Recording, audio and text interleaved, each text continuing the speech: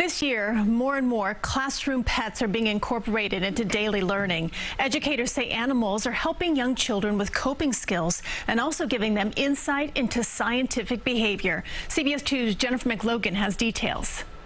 I can write down what it's doing and I can draw what it's doing.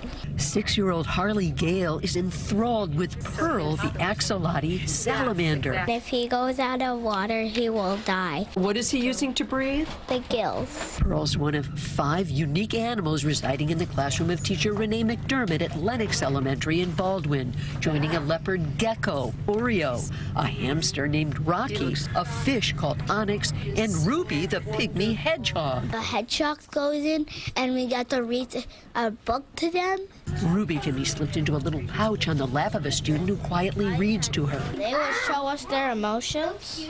They sure do. Yeah, but Ruby does the most of the emotions. Ruby shares messages of feelings, curling in a ball, showing her quills in foot races with hamster Rocky. We made mazes for the hamster. Humans and animals all have ways to communicate, and it's not always through words, that sometimes it's through watching and observing. McDermott says animals address her students' social and emotional needs and learn the science. We have animals from different habitats, and so we're learning about woodland animals, aquatic animals, desert animals. Children share responsibility, composting their apple cores, banana peels. I never have to buy new worms because the cycle just keeps going. Mealworms are propagating in oatmeal, turning into beetle food. Students are growing pea shoots hydroponically. According to Pet Care Trust, which offers grants to educators to sponsor pets in classrooms, requests are up 36%. We have issued more than 230,000 grants. Teachers are just seeing